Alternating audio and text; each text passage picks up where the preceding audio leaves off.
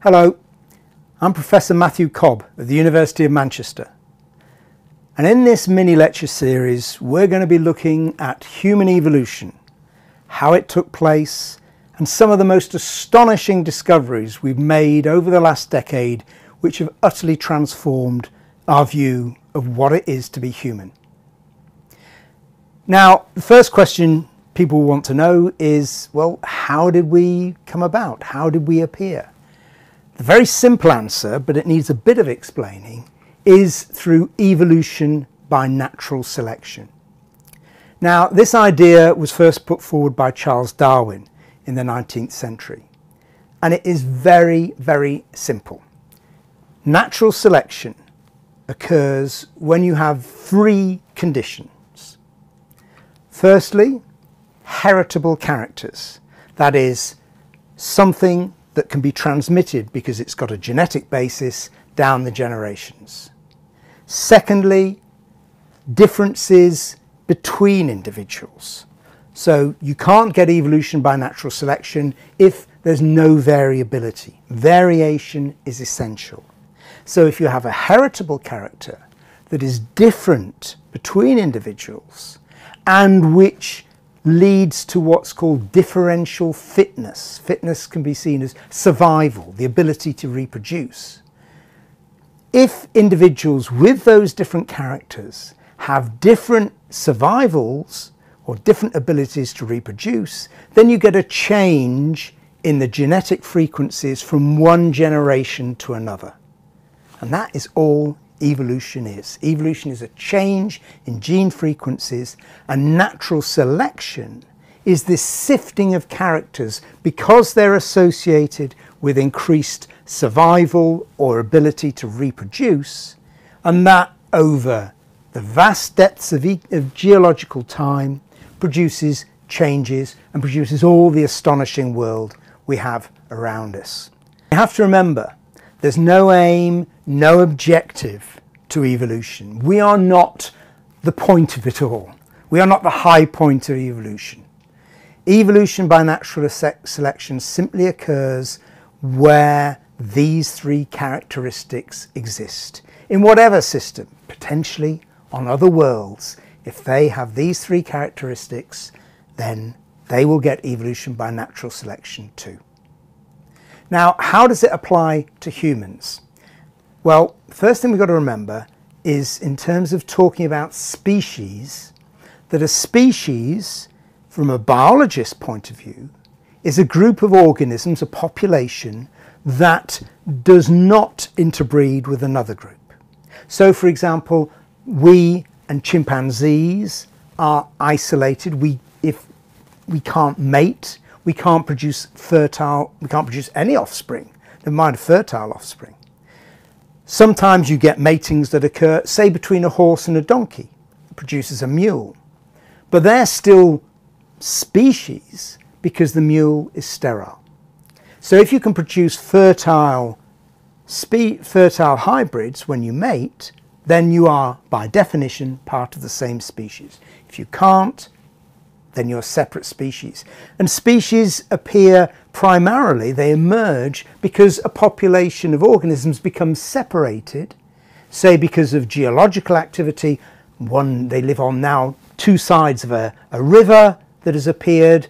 And if they can't, they're not birds. If they're land mammals, for example, they can't get from one side of the river to the other, and you end up with two different species. You can see this, for example, in the Grand Canyon in America, where you get different species of land mammal on either side of the canyon, but the same species of bird, which can clearly get over this obstacle. So isolation, random evolutionary geological events produces different species over the depths of geological times. So, to emphasize, we are not the point of 3 billion years of history of life on Earth. We're just one particular very smart ape that has appeared in the last few 100,000 years. And all of our molecular, fossil, genetic data underline the truth of this. Everything we know about the natural world, about our place in it, is reinforced by these discoveries which we're making every day. So although our worldview has been changed in ways that you will see, it is all congruent with our genetic understanding of the DNA that is in all of us. The evidence I'm going to be presenting to you today is all about the genetic data. And sometimes students can find this a bit upsetting because it contradicts their beliefs. But I think you've got to realize if you're a scientist, you can have whatever beliefs you want, that's fine. But you can't use your beliefs to decide what evidence you accept and what you reject. The data are the data, and that's what drives our views. And over the last decade, as we're going to see, DNA, in particular ancient DNA, DNA from extinct groups, has changed our understanding of human evolution. So where do we come from? Well, the very short answer is Africa. We all come from Africa. All humans today can trace their origins back to Africa. We know this from the DNA that we can sequence from people around the world, and our population genetics models show that they all converge. Every genome of every human that's alive today converges back in Africa around about 70,000 years ago. All humans lived in Africa. It appears that we originated around about 300,000 years ago. That's the latest fossil data. We now suspect that perhaps we left Africa in a number of waves. Perhaps earliest about 200,000 years ago. Recent redating of some fossils found in Greece suggests that they were actual modern humans. But if we did leave Africa before 70,000 years ago, those humans died out because every human alive today can trace their origins back to Africa around about 70,000 years ago. That is when we began, some of us began to leave Africa to disperse out to the rest of the world. So it seems that perhaps there were many movements out of Africa, not just one.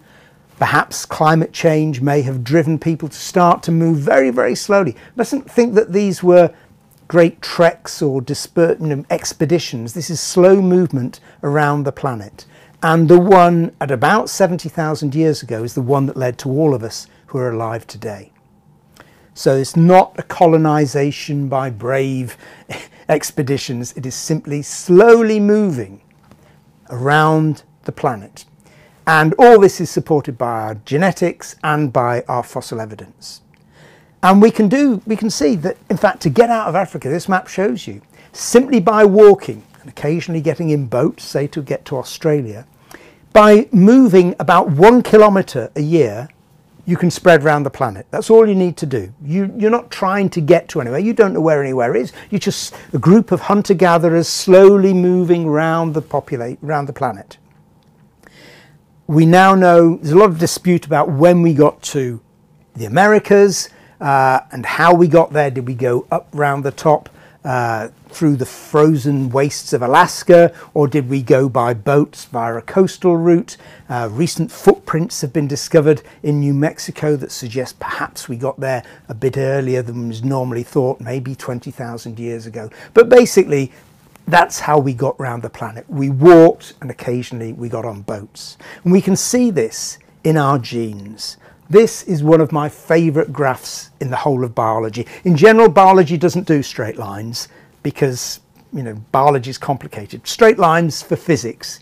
But in this case, we've got a lovely straight line. This is showing the heterozygosity, that is the genetic variability of different indigenous peoples around the world.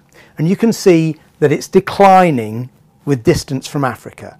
So the greatest variability is in Africa, which is what you'd expect. That's where we come from, our ancestral population. They have the largest amount of variability, and the smallest amount of variability is that in the most distant populations, those in the Pacific Oceans. And you can imagine why, because you'll have had a large amount of variation and then a subgroup of that population moved away. So you've got less variation. And then a subgroup of that, and then a subgroup of that. So at each stage, as we've moved, we've gradually reduced genetic variability. Finally, we can see that our existence, our very existence, is incredibly lucky. This figure is taken from 6 genomes, whole genomes of indigenous peoples. And what it shows us is that around about 70,000 years ago, there was what's called a bottleneck, a reduction in the size of the human population to around about 12,000 people.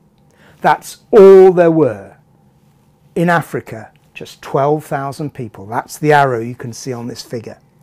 And it doesn't take much to imagine that disease or famine, who knows what, could have absolutely wiped us out. 12,000 animals today, if you had that in a wild population, you'd be quite concerned about its future. So humans are incredibly lucky.